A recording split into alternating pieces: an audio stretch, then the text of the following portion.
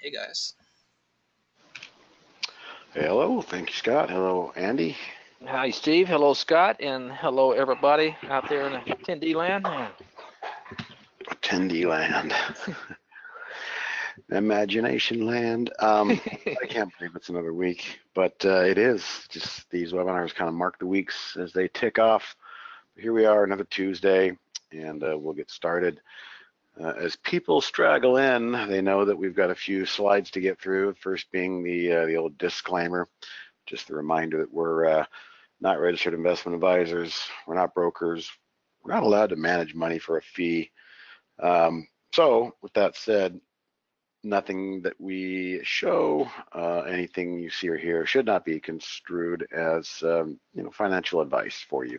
These are our opinions. We are a software as a subscription company, not an RIA group.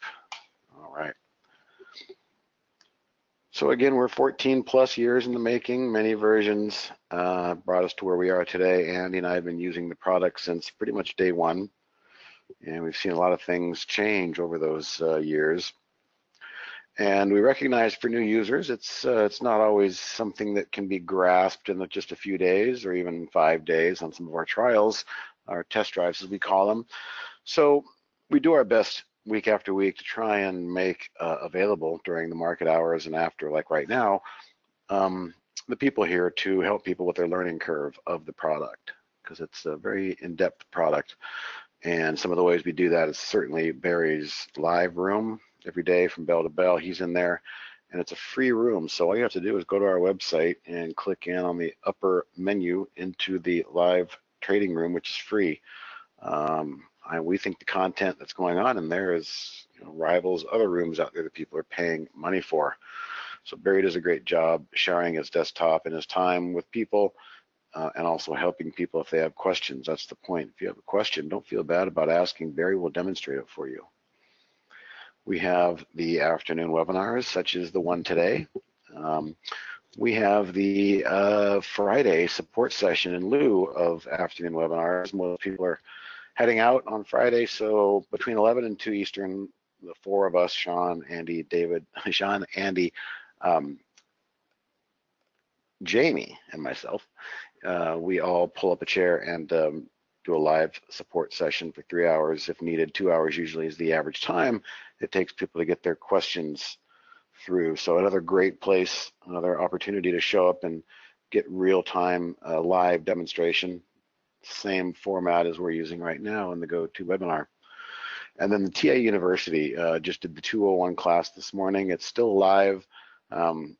We have a recorded version as well, but the live classes, they start every Monday, and they start over every Monday through Thursday. So by the time you get to Jamie's stuff in the Thursday edition, you're at the pretty advanced level and you're doing back testing and things like that. So that's also free. It's available for anybody, of course. You don't have to be a subscriber to show up to this. So all those things, I think, really help people try to get the most out of our product as quickly as possible, shorten that timeline.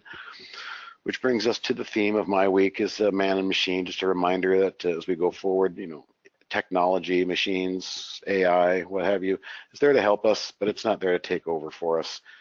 It's there to give us curated ideas and allow us to take those curated data points and make the best decisions possible, whether we're using Waze, driving in our car, or whether we're using trade ideas, AI, or using the customized strategies that you program yourself. Either way, technology is here to stay, and it's not a substitute to turn our back on, but it's here to help and serve us and make our lives a lot easier. Down the road, I think the traditional job for an average college graduate might be monitoring some sort of data set in real time, because somebody's going to have to do that, which frees up people to do other things as the AI does the hard number crunching for us. So today, October 8th, we'll do a typical market recap. Certainly a lot to talk about. Not a lot to talk about with the Holly recap, but Andy might find a couple things to comment on. Trade of the week did trigger, and Roku is a fighter. We've got a lot to say about that, and we're kind of happy the way it's holding up. And then, back about last Friday, I started thinking about the paper trading that's coming out, and it's a really big deal, especially for newer traders that don't really have a lot of mileage behind them. And I want to try and go through what I think was really important. I started doing this last Friday through the weekend, started writing down some rules, and I came up with 9. I actually had 10, but one of them was for day trading. So I kicked that one. We got 9. I wanted to focus on the swing trading time frame and some of the rules that both Andy and myself, because we've been kind of trading side by side for a long time now, 20 years, 21 years. So we've got some rules, and I think some of those rules will be absorbed and taken well, and some maybe you've heard of, some you haven't, but it's going to be a good exercise because we're going to really focus on the trading side of things today, especially in the swing trading time frame. And then to wrap it all up, knowing that I was going to do this, I kind of turned the Brokerage Plus into kind of a mirror of some of the swing trades I'm doing in another account, and we'll apply some of the rules that we go over first. We'll finish up with that, and then if there's any questions, we'll go from there. So let me hit escape on that, and let me zoom out into the first slide. Now, some of you know, Wally, David, and Friend, you guys were with us yesterday in Jamie's webinar as I did the market recap, and you probably recall I had a real hard time finding any good case for the bulls when we saw this candle right here, bouncing 2.5, 3 days into the pocket, as we call it, the pocket being this jumbled mess of downward sloping and crossing over moving averages. This is the sweet spot if you're waiting for your pitch as a short seller. This is also a spot to take profits if you were a bounce buyer down here, if you're one of the lucky ones that actually got some great prices. And I said yesterday that I didn't see much of a case to take that closing candle, which gave us a big rejection wick. And this is textbook. Andy's seen this a million times too. When we bounce up into the pocket, if we close on highs like that green candle, it doesn't really have as much weighting to me. But boy, when we push through it and then reject it and get closed below it, and we have the obvious daily candle giving us that rejection middle finger there, that's really hard to recover from if you're a bull and hope for that kind of action to grind and then move higher out of those levels. Well, excuse the jets. He'll be out of here in a second. Oh, there is his buddy. Okay, hold on a second. We don't hear them that loud on our end. As loud as I do? Yeah, no, not at all. Not Lawnmower Man. It's Tom Cruise and what are those two names? Iceman and Goose, whatever. Goose, yeah. It's a great movie when you're a 15-year-old boy, but as a grown man, I don't know. So yes, as Waleed and David are confirming, yesterday I was extremely nervous about being on the long side. So I was saying, take your profits if you hadn't. If you wanted to get short, that might have been a great opportunity. I said more than likely we were going to see some selling and maybe even a gap. And we got kind of what I've seen over the 25, 30,000 hours that Andy and I have been pouring over daily charts. It happened. So here we are. Not a good looking chart at all in the S&P. That was in fact the backstop. That was in fact the moment to take profits on the dead cat bounce and maybe load up on some more shorts. Let's take a look at the NASDAQ. Same kind of thing yesterday. There was our big wick, big red candle closing at near lows. We can look at the intraday chart here. We tried, I'll put the S&P back up first. We tried to hang in there and bounce midday, but we don't really pay attention in swing trading until the end of the day. We don't make our decisions on midday candles unless we're at a level that's close to our swing stop, but we'll get into some of that later. So gap down, peeked our head above. Here's what Fed Powell tried to do what is not his job. It's not his mandate to jawbone the market and talk it higher, but it seems like the last 3 federal chairmen decided they'd like to do that. And it didn't really work today. A little bit of a push there, and then the market kind of said, I'm not really into QE4. I'm going to go with what the tea leaves are saying here, and it's not looking that good. I'll just cut to the chase. I really feel like we got a date coming in here with the 200-day moving average.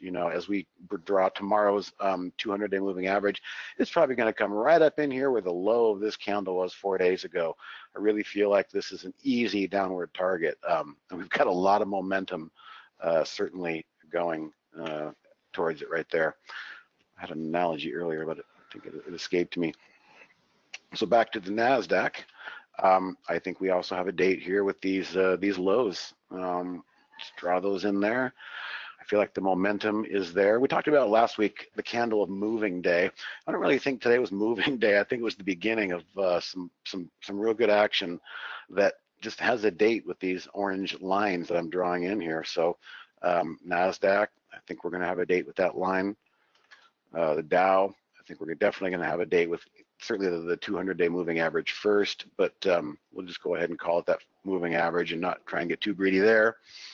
And then let's see how that IWM looks. It just doesn't look good at all, and it's very close to a lot of prior support, which could become some future areas of the hammer banging on the crack. We're banging on the ice, looking for the crack in the ice there. I don't know.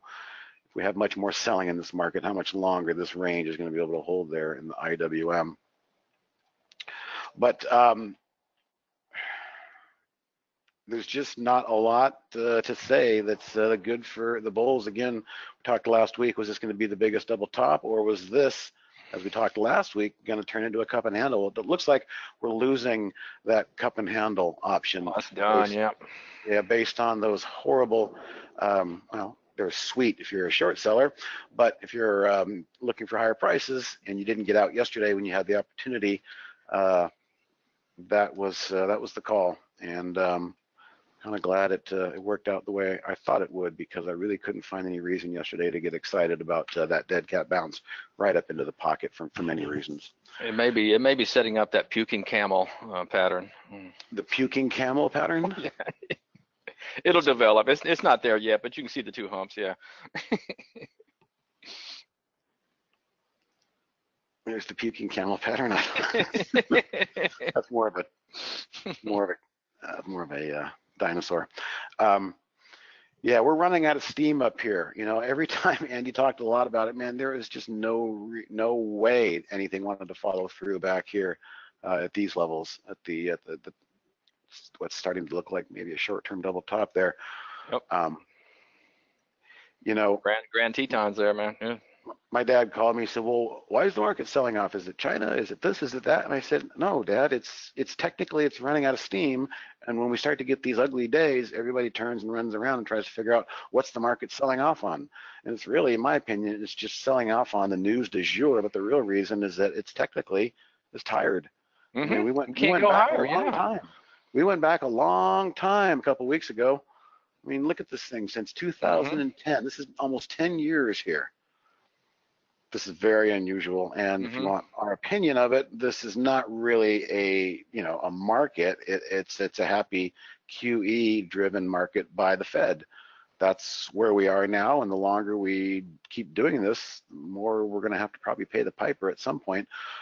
I mean, I'm all for paying the piper. Let's get it out of the way a little bit, and then we're due for a correction, is what I'm trying to say. We can focus all we want on why the market's doing what it is. I just think it's running out of steam here in the last couple months. Basically proved that.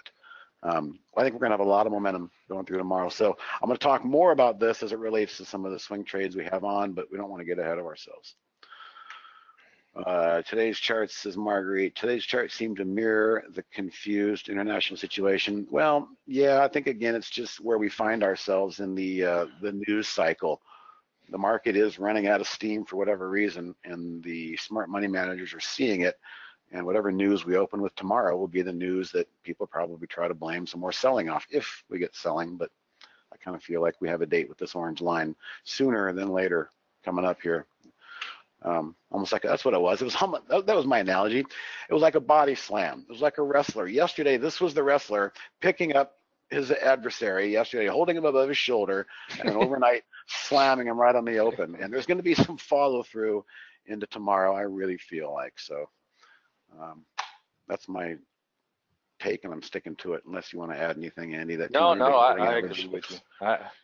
I looks in agree with you, play. Steve. I think, to call, we're heading into a bear market, or how long this will continue, who knows? I mean, we got to get to that 200-day moving average. We've defended it now for, Yeah. you can see it right there. We've gone Hmm. below it a couple of times. So once again, it's one of those kind of things. If you're bearish, you would like to see it trade below that 200 for several days, and then, boy, we could really see, we could really Andrew see. brings up a good point. We've traded below it, but we need a few days to lock in that data, and we only got 2 days each time. 2 days below and whoop, right back up above. The buyers didn't like that. So if we get back below here towards the end of the week and we start to bleed below the 200, it could be on. Mm-hmm. It could be on in Sure terms could. of the correction that could come. So not feeling any bullish love at the moment at all. Yep. Apple, interestingly enough, started to close really weak today. I was noticing the market was accelerating in the final hours there a little bit. Not too bad. I guess it was worse than I thought, but keep an eye on Apple. Apple's really been a proxy for this market. It's got a lot of weighting in it. Mm-hmm. Kind of in no man's land there for the moment. But anyway, so that's it for the market recap. We got a lot more to talk about when Andy finishes whatever he wants to talk about in terms of Holly, and then we'll get back to some more swing trading axioms and rules. Yeah, there's not going to be a whole lot to talk about, but I feel like we could garner a lot from her today, because look at the trade count. I can't remember the last time we were in single digits in total trade counts. And you may ask, why is that so? Look at all the strategies that came to play today. In other words, they made the cut by having a certain winning percentage and a certain profit factor. Well, let's look at what we had today. Here's the SPYs. Okay, we had a pretty decent gap down in the spiders right there. The overall averages you can see the gap there on the daily. I drew a line at the open just to kind of show you what she had to work with, in the first, well, gosh, all the way basically to the close. I mean, really, you take out the last 30 minutes, it was almost a doji. So you had, a down move followed by an up move, actually went to highs, and you can see the damage done in the last, hour there, especially the last 30 minutes. But nonetheless, there were a few trades that fired. Overall, you can see here in the channel bar, this is a P&L if you were to take 100 shares of every alert that Holly fired. Okay, you can see there basically a flat day, down $2. So there's really not much to talk about. I mean, I could point out a winner, and I will, and then I'll point out a loser, because for every winner, you basically had a loser today. And risk off, Holly Grail only fired one trade today, and it looks like risk on probably held, and it looks like it's probably, I'm not going to try to guess which one it was. I can't see I can't see the segment on this one, but nonetheless, I thought this one was a pretty good one given the backdrop of the market. This AVNS, okay, you can see what happened here. Holly, it came up here and petered out and had a lot of, just say, resistance right here. Oh, what happened there? Didn't want to hold. Yeah, a lot of resistance right here, could not get through. Holly saw this and it triggered on a downward dog strategy, and that would have been a nice one, and you could have actually held that, all the way to the close. She got out for a small loser small winner on a timed exit, but it's one where you could have, it stayed below. There you go. Look at that 10-period moving average. You didn't have a candle to close above it, and so this is one that you could have held on and had some nice little gains there in AVNS. Looking at this one fired off about an hour and a half into the day, and if it's me, it's a strategy that obviously had the right winning percentage and profit factor, but once again, given the backdrop of the market, guys, this is where I think you have the advantage over Holly. Okay, this look at this. I mean, it barely got positive on the day. If it's a hammer, I'm gonna want to see it trade above yesterday's high, especially in a market like this. And that was just kind of a tippy top buy there, and got out on a stop hit pretty quickly on that one. You could see that really quick drop. But once again, if I'm once again looking at the backdrop of the market, I can give several reasons why I may have taken this short, and I can give a lot of reasons probably why I would not take this YUMC. It's just not a whole lot of strength in the market. We were down all day. Did go to highs, but that didn't last long.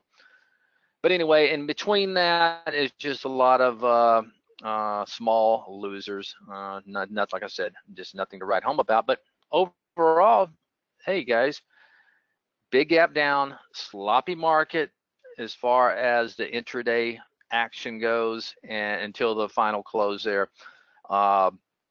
So what could this tell you, man? Maybe tell you if you're not really good at short selling and not knowing where to enter the prices, hey, sit on your hands.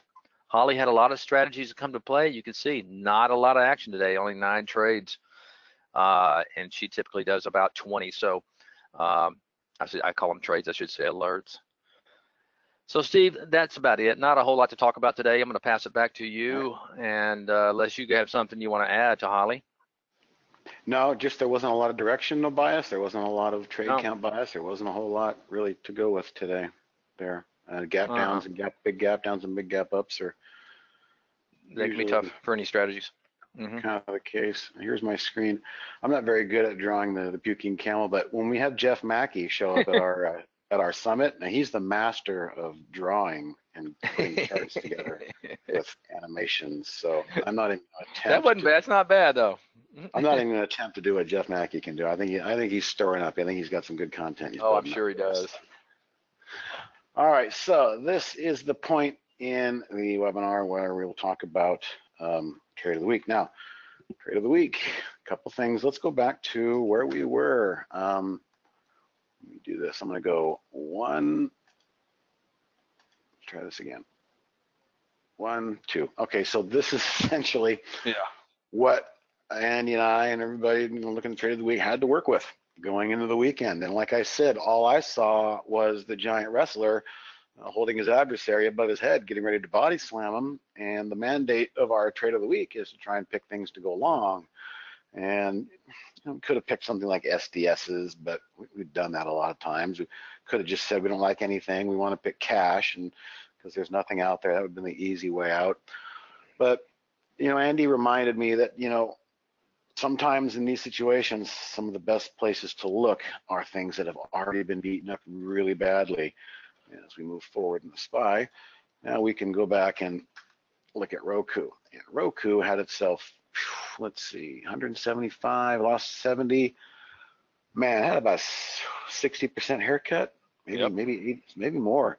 Yeah. And of course, we look left all the time. When we look left, and the price definitely hit that level. Well, I also mentioned in the email Monday morning a couple things. One, in a market situation like we just looked at going into the weekend, what did we have to work with? Well, I mentioned we don't want to go for the A table because stuff that might be on the A table has been rather high flying lately.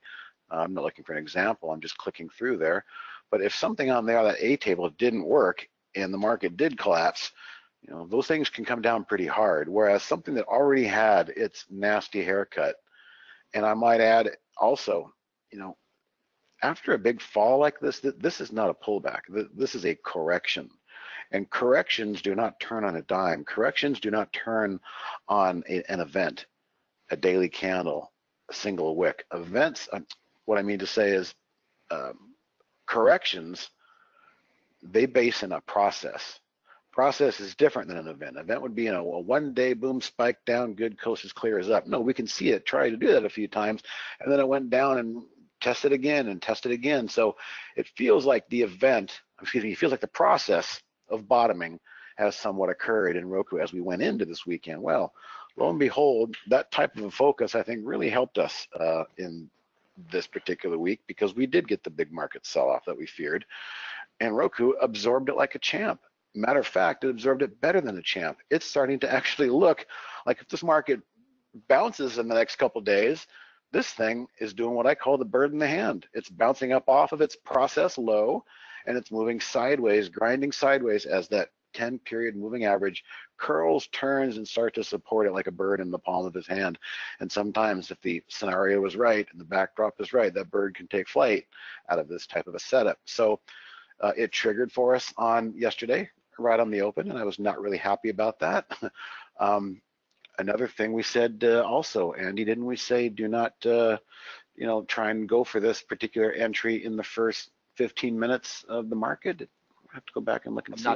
I'm not sure if you put that in the verbiage, but I'm going to go back and look right now just to make sure. There's Roku. Let's just see.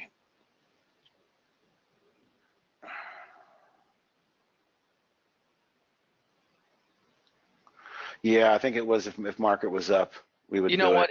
But you know what? I'm glad you bring it up, Steve, because it's a good rule. It really is. You always got to watch those early. And I say this with my a lot of my alerts. The pullback alerts above the 50. I always tell people, be careful. Yeah, in this first 15 minutes, I will never take a trade.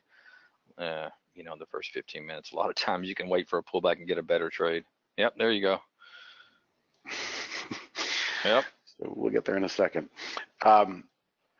Don't particularly like the first 15 minutes, and this one triggered in the first 15 minutes. So both Andy and I winced when that happened. We knew what the market was poised to do, triggering in the first 15 minutes. So kind of keep that in the back of your mind, and it's a great great segue into some of the swing trading rules we're going to have today. But boy, oh boy, I mean, this is, I don't know what this is. This is smart money managers paying attention to a good stock. I rarely talk about the fundamentals of a stock, but once I switched from cutting the cable to going to smart TVs, I recognized the power of what Roku's doing here.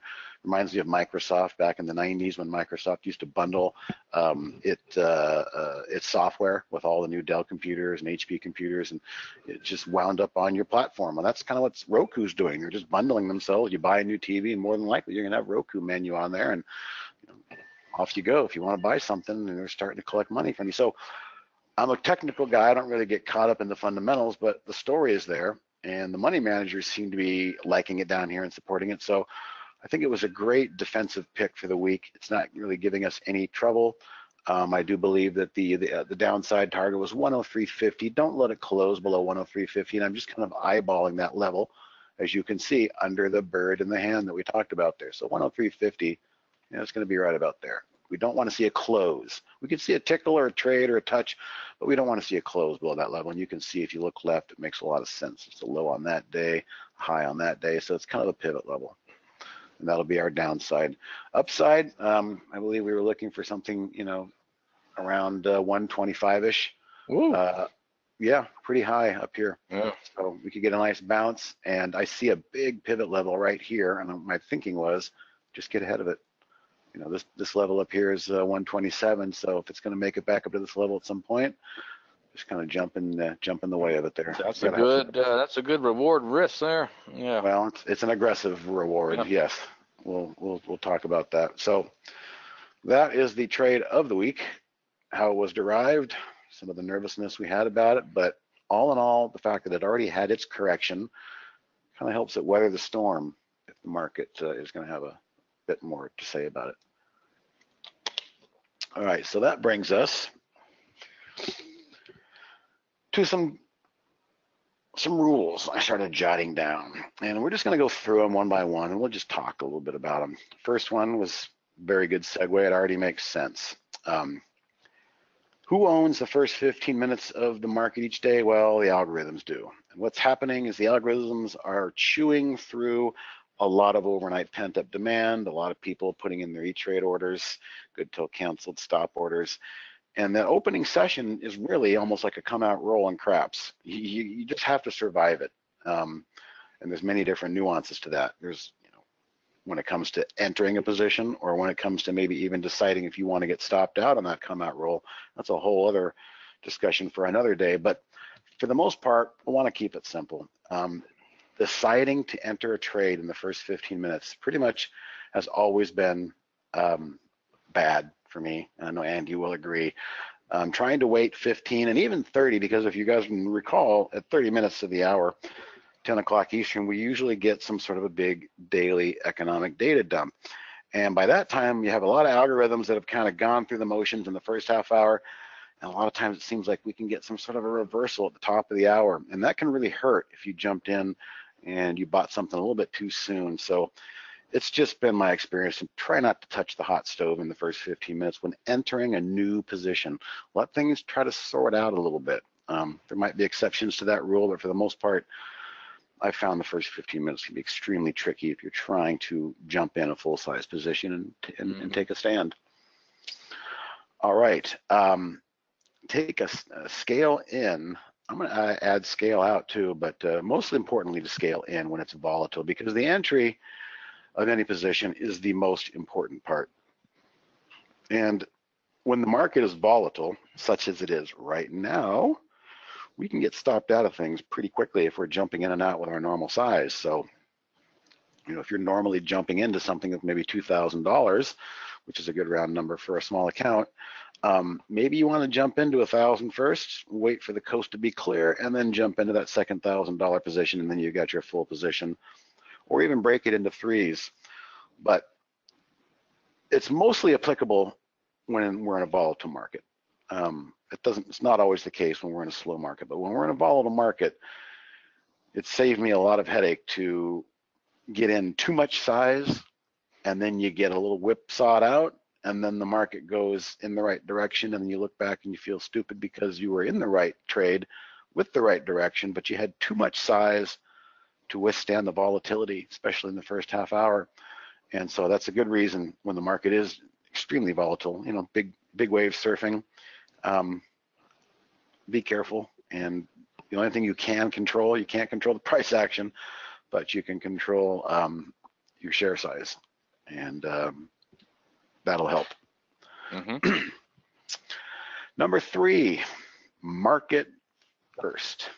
Well, trying to think, we had an example earlier specifically, but I'll find another one.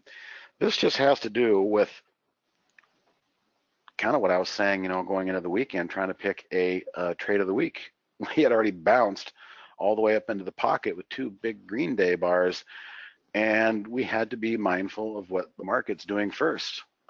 So that is always important in your decision making. And what I mean by that is, and I'll give you a great example. It happened to me yesterday, and he's going to laugh because he saw it happen in real time. I was short NASDAQ by way of the SQQQ, but we'll just use the NASDAQ as our example. We're going to go back to yesterday here. And I was trying to kind of play this bounce, but I was a little bit premature. And I think the actual stop on the share size that I had was probably something like up here. And that would have been the normal risk 1 to make 2, which we'll talk about coming up.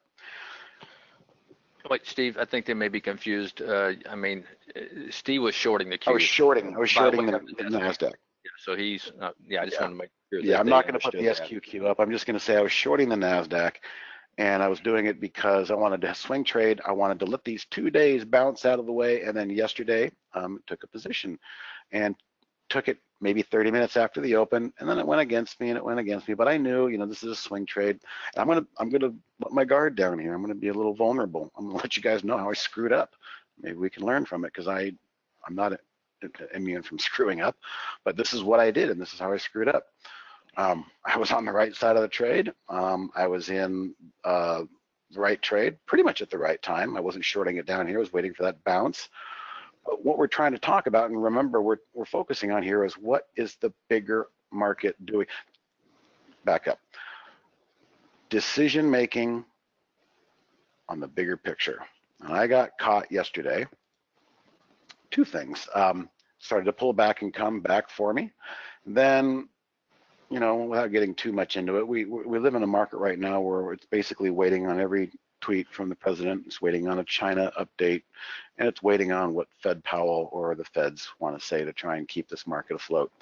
So we got this big intraday spike right here, and this is where I made my mistake. I thought, okay, I started getting a little emotional. That's mistake number 1. Don't get emotional. And I said, this is how it's going to be, huh? Screw it. I'm not going to stick around and let them stop me out up here. I made a decision on an emotional intraday move, when in reality, nothing had really changed in terms of my original risk reward stop out. So I cut out early. And did I feel stupid at the end of the day? I sure did. I left it on the table. I was in it and I let it go because of an intraday stupid hiccup. So what I'm getting at, guys, here, I made my decision to get out early and exit this position, not on the daily chart where it made sense to get out, but on the intraday emotional, in the moment decision. Bad. And I'm admitting that. And there you go. So that is what I kind of mean when I'm saying base your decisions on the bigger picture when we're swing trading. We're not scalping, we're swing trading. All right. And this, by the way, these rules are made to be broken. We all break them. I break them, Andy breaks them, Brian Shannon breaks them. We all break them, but we try and remind us. And I told Andy this is going to be a good reminder in our other swing trading account to go through these rules again today and remind ourselves what makes a good performance for a swing trading time frame. All right. I have another great moment of vulnerability here. Check your bias at the door. What do I mean by this? Well, primarily, I like to focus on technicals. But if you guys know, I've been talking a lot about the silver move lately. This silver move has been an unbelievable breakout. And boy, up here, I felt like one of the smartest guys around because I'd been talking about it for so long. But I also knew that, this type of move doesn't last long. That's parabolic. Parabolics don't last long. They have to come back to earth. So came back to earth. Also going through the swing trading account, most of the money has been made lately in pause. I've kind of been trading this thing really well, catching a lot of these nice pullbacks. Well, hasn't been as good lately, but I'm still fighting with it. Now, where I'm going with here is I'm going to check my bias at the door. I'm aware that I'm biased. I'm aware that I've gone to this well a few too many times. And I'm also keenly aware that this is one of the ugliest, nastiest head and shoulders staring at me. Not only that, it's one of the ugliest, nastiest moving averages that I've been preaching about, right? Bouncing right up into the pocket, right? Well, I'm conflicted, It doesn't always mean that we have to roll back over, but I'm going to stay with my initial bias and say I spotted something back here. It seems like a big monumental shift change. I really feel like these dips were still meant to be bought. But in the back of my mind, I'm reminding myself, hey, I am being biased here. I'm actually going against what I'm constantly talking about here in these webinars. But for the moment, guys, it's kind of working. It's grinding its way through. I'll talk about the specific trade in a minute, but I'm using this example here for the moment to express the fact that I'm well aware of the fact that I am biased in silver and in the silver miner lately. But I'm not going to sit here and watch the price action on me tomorrow, roll over and close on lows and sit here and get stubborn and say, well, I still like silver. No, I can't do that. The price action would be denying me right in my face, and I would be very silly to not pay attention. But the price action is not doing that today. Price action is giving me, it's fighting. It continues to fight through all of these levels. And we might just be one more day away of a possible technical breakout to where I don't have to look at this anymore and say I'm fighting it. This is the day we lost right here. This is the day silver lost. Pause, I should say. Look at it. 50, 50 period, 50 period, 50 period, 50 period, 50 period. The following day, what do I always say? When it closes below that level, that's when we lose it. And that's where we lost it. Well, I've been kind of dabbling with it here and there, but it's been alive for a couple of days. And again, I'll talk about it more specifically, but gave me a nice bottoming tail today. But back to our original rule, check your bias at the door. Just be aware if you got a bias. And by a bias, I mean, my brother-in-law works for this company. He told me the CEO is buying shares and they're coming out with this bitchin' new product. And I know, and I'm so smart because nobody else knows. That's a bias. And if you can't admit that to yourself, then you're gonna have to suffer some pain before you learn that bias. So the point is, I'm aware of my bias. I'm aware that I'm kind of going against all the technicals here. But the bottom line is, I'm not going to give this thing a lot of slack. I'm going to cut it quickly. What I really like today is it got back and it recovered above this 10-period moving average. That's step number one, and it did it very well. Tomorrow, we got the 20-period online, so we'll see what happens there. But check your bias. I'm aware of my bias here, and I will continue to let the technicals tell me what to do. But normally, it's not a trade I would take, but I am in it. Contrarian entries and exits. If you're going to try and separate yourself, and this, especially has to do with day trading, but when you're going to make your entries and you're going to make your exits, I used a great analogy and I'm going to use it again. At this level, of competition, it's like in professional football. You know, you watch these wide receivers try so hard to get a fraction of a second of separation from the defensive back so they can make the catch and do what they're supposed to do. Well, if we're going to follow the herd, buy breakouts, chase green candles to enter trades, we're not getting any separation, and eventually that's going to catch up with us. We need to get separation from the herd to give us a chance. And what I mean by that are entries that might be not chasing. I've got another example I'll show you. And also exits. What's been working really well for me for a while in swing trading is, you know, look on the daily chart, and let's look at Roku right here as an example. I would say Roku. You know, I know that was my price target, but maybe I'm just going to say, you know what, I'll be happy at this gap. This gap also corresponds with that 20 period. You know what? I'm actually just going to put the order in, brokerage plus, limit sell. Hey, if I'm happy with it here, I should be happy with it in the moment. And you'd be surprised sometimes. You just let that limit order sit out there, and it's a bell that the price action goes up and rings. So when most people are looking at it and they're cheering it on and they're standing up and they're throwing their arms up in victory, like Dan used to do, that was the kiss of death. That was usually the turn that the moment you're you know, congratulating yourself and exalting yourself, you probably should be taking profits. And that's what I mean by be contrarian. Enter, and I'll have an example for you.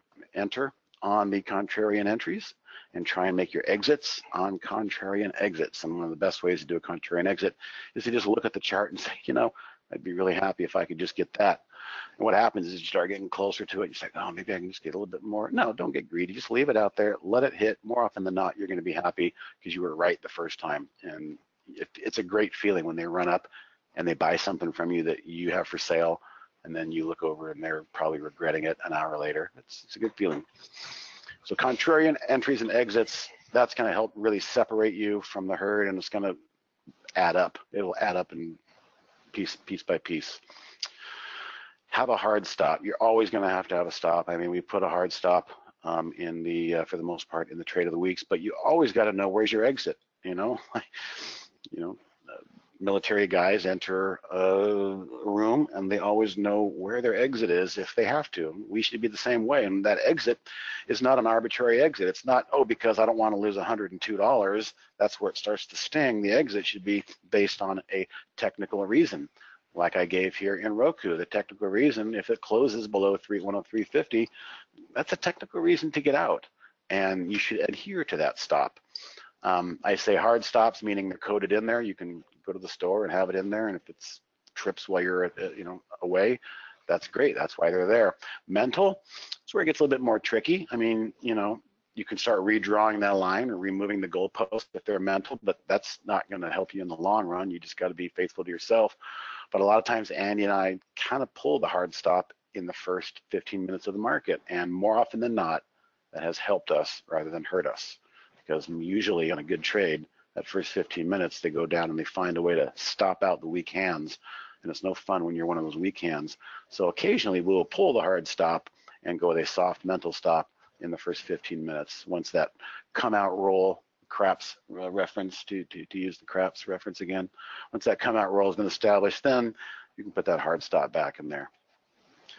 All right, moving on to rule number 7, and I've got a visual here. You're never ever going to get anywhere if you're risking $50 and then you're taking $50 profits. You're just going to spin your wheels, and I have a visual for you. I found this yesterday. Look at this neato little, there we go. Risk reward. The person that made this actually is backward. It should be 1 to 1, 1 to 2, 1 to 3, risk reward. But what we can see is some people get caught up and they come in and they say, well, what's Holly's win rate? Shouldn't it be 70%? Well, not necessarily. This graph shows you, this table shows you that even at a 50% win rate, if you are risking 1 to make 2, here's our square right there. If you're risking 1 to make 2, you are going to be profitable in the long run. If you're, as I said a moment ago, risking $50 to make $50, you're never going to be anything better than a break-even trader. Of course, we want to obviously stay out of this area, but it starts to show you that, if you can really get into the risk 1 to make 3, you're profitable in the 30 to 40% range. So you have to adhere to reaching out. And that's why they say, cut your profits, cut your losers quick and let your profits run. Well, letting your profits run is probably one of the harder things to do in trading. But we have to constantly be mindful that we're risking one to make two. All of the trade of the weeks that go out, if you look at them and size them up, the stop is a value of 1. The target's going to be at least a value of 2 above that. And there's just no other way to do it. If you're not doing that, you're just going to be running circles. This was my example today. I think I exit decision on charts only. You know, there's a bit of overlap here, market first. Let's backtrack to market 3 because this was probably more of the example that I gave earlier of me and the Qs. My exit decision was not based on the daily. My exit decision was based on an intraday 15-minute candle and a lot of emotion. The market first back here at number 3, I was probably pointing more towards, look, you know, are we in an uptrend? Why do you keep trying to short? Are we in a downtrend? Why do you keep trying to go long? Play what the market's giving. If the market's only giving a day and a half of movement before it reverses in the other direction, and you recognize that, then your next trade, you know, should probably try and stay that way. The market dictates what we can do. Market comes first. So a little backtracking there. And then lastly, know your sectors. This is going to come into play again here when I talk about these 3 trades over here. Know your sectors, know what's been strong, know what's been weak, know what's holding the market up, what isn't. It comes in real handy, and I use, you know, this sector watch over here. Today we had gold miners were leading the way for most of the day and into the close, and there's my buddy silver as well. So it's always good to know where the sectors are. Now, I'll just go right into it. These are the 9 rules that, you know, kind of came to mind over the last few days that Andy and I both really try to adhere to in swing trading. We've been doing this a long time, sitting together, and our methods are kind of merge into the same kind of a method. So there's really nothing on here that he wouldn't do, and nothing on there that he might say that I probably wouldn't do. It's just there's a lot of overlap. So with those rules, I want to finish up before we bring Scott in. I had mentioned, you know, we're paper trading. We're testing the paper trade module, and I want to try and create some value and benefits for people going forward. What I decided to do starting last Friday when I entered pause was to start mirroring these trades on here that I'm doing in the other account, and just do it in a simple format here. You know, 50 bucks, 50 bucks. These are all basically going to be risking 50 bucks to try and make it 100 or maybe even 150. Risk 1 to make 3 perhaps. But nonetheless, these are real trades in another account, and I'm going to show you the genesis of them. So we start with pause. And here's what we're going to do. We're going to try and apply some of the rules we just talked about and how they apply to some of these trades that are on here. So pause was, as I had mentioned, I've been kicking around trying this thing. We're in a volatile market. I entered a small amount, scale in when volatile, adhering to rule number 2. And that was on last Friday over here. Let's open this up a little bit. And I didn't really get anywhere, just kind of beat around back and forth. There's that blue line. You can see that blue line is right about here. This was the entry day on Friday. So had a good day on Friday, closed into the weekend a little strong. Yesterday, gapped down, rolled up, came back over. And then today is kind of interesting. Look what happened today. We had a huge move in silver overnight. And what did we do? We gapped up in a giant fashion. Well, this up here, it wasn't really enough to take the profits because, as I said, risking 1 to make 1 is never going to get us anywhere. We need to get some more profit. But I also am not going to add up here. Why am I not going to add up here? Because that would be breaking rule number 5, contrarian entries and exits. So as you can see, I did add to this position today with this buy tag right here. And I'm going to go ahead and I'm going to call that a contrarian entry. Chasing the gap up here would not have been a contrarian entry to add to my position. I watched immediately the first 15, there's another rule, don't do anything in the first 15 minutes.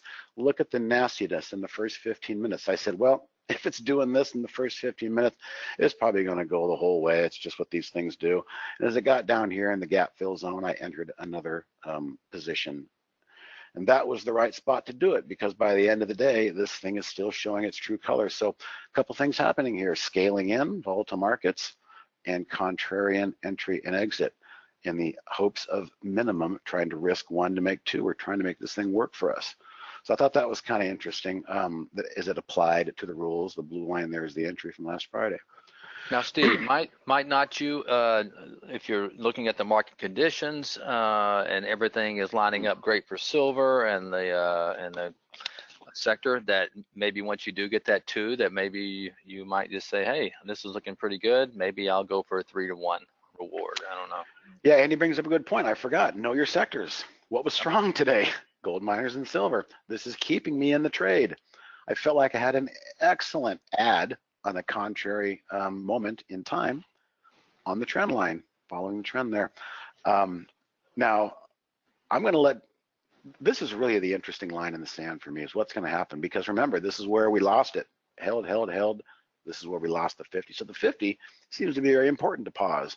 So I'm probably going to watch and see how it trades if we can get there, if I'm lucky enough to get there. And if we do, then there might be some more meat on that bone. We'll see. I don't know. I'm going to try and play this one as best I can.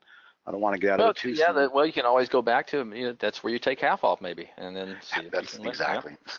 Scale out half. Yep. Might even just go in there and just put it, like I said, put a limit to sell and just turn my back on it. And if it hits it, it hits it. Mm-hmm. All right. So the next trade was Twitter, and Twitter was entered on Monday.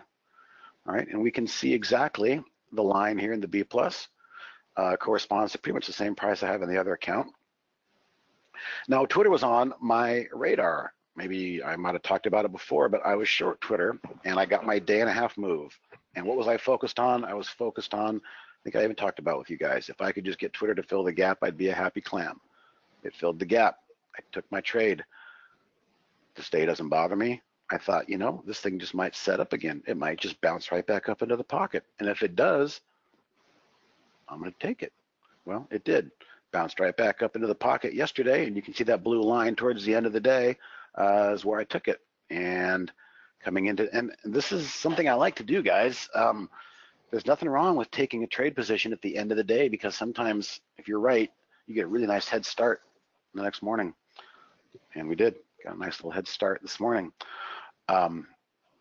Didn't touch it. Back to the fact that I don't want to second guess myself and talk myself out of a good trade.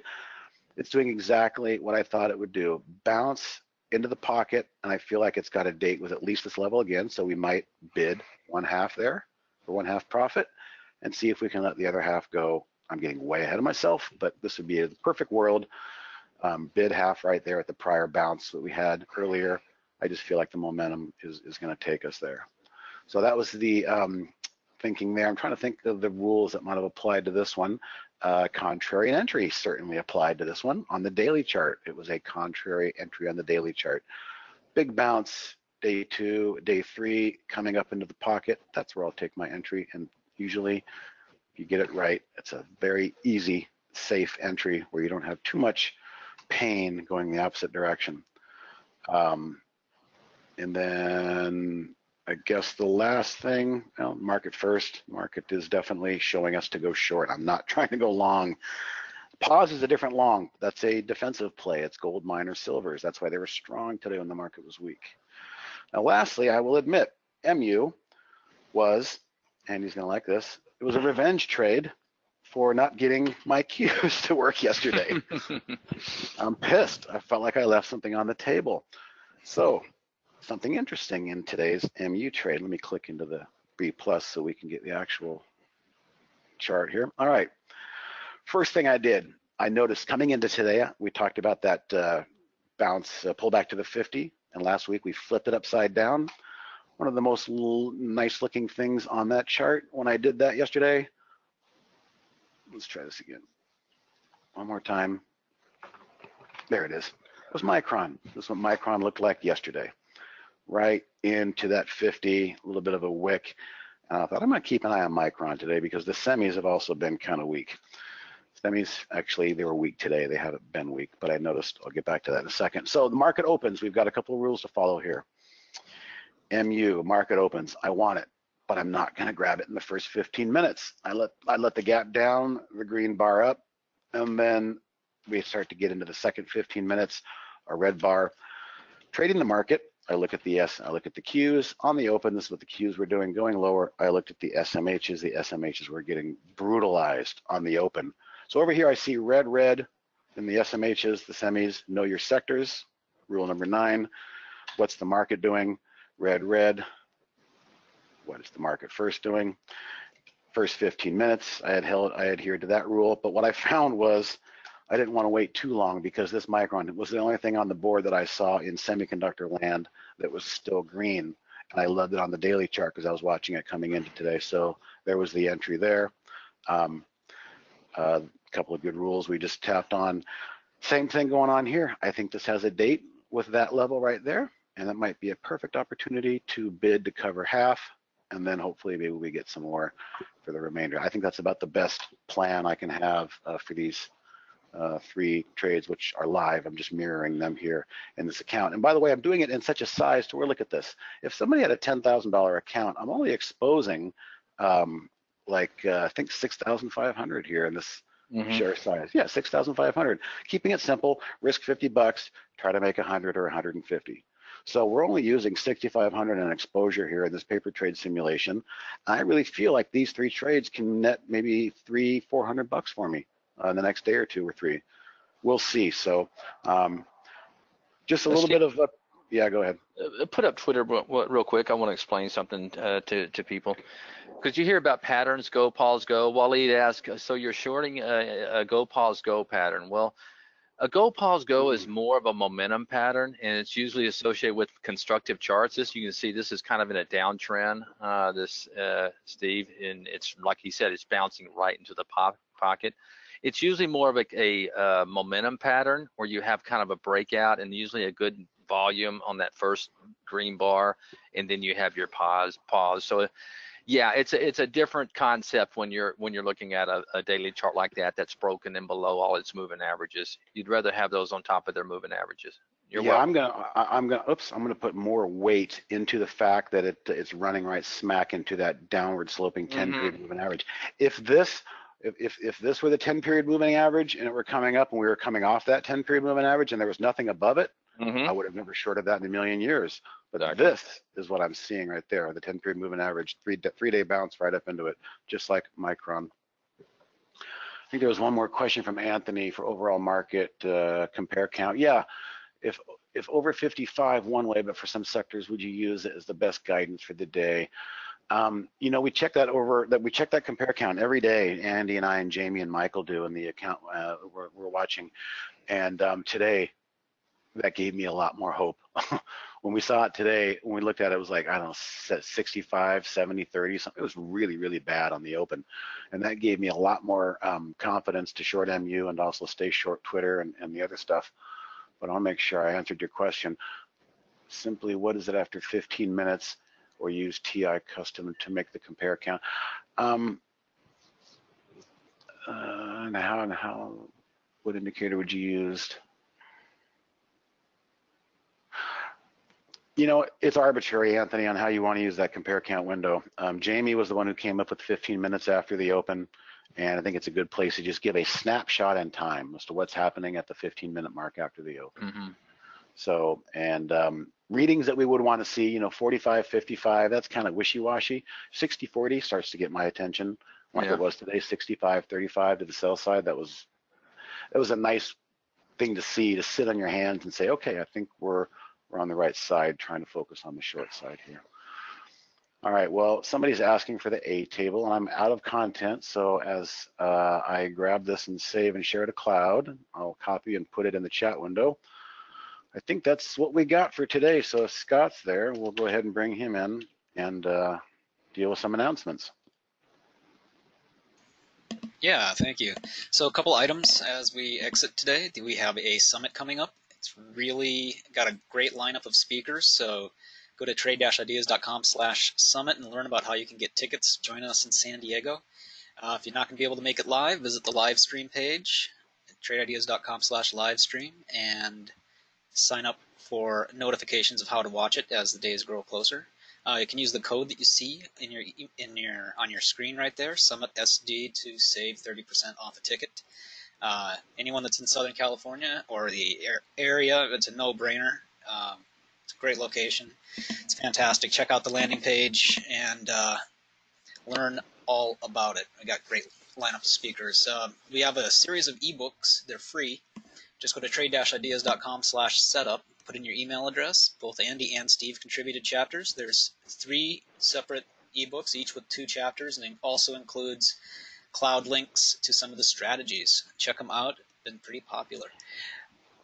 Then we also have a podcast that we release pretty much weekly. We try to do it on Fridays and get a fresh one out as often as we can. So most weeks we do it. Trade Ideas Podcast is the search term that you search for inside your podcast apps. Just go ahead and do that. Add us as a subscription. You'll get the update when the next one comes out. We also have a code for you that you can use to save. You save 15% off the first month or year of any subscription by using Save on Ideas, all caps. It's case sensitive. And you can also use this code if you're a standard subscriber to do an upgrade. So do keep that in mind. Any questions, go ahead and email us at info@trade-ideas.com. That's the best email for support. It goes right into our help desk software and gets routed to the appropriate team member. You can follow Steve on Twitter at TodayTrader. Also follow at Trade Ideas and at QuantBot. Facebook.com/TradeIdeasPro is the Facebook page to like and share stuff with your friends. Thanks, everyone, for attending. See you next time. For the replay email. Yeah, thanks, guys. Thanks, everybody. I'll see you on Thursday.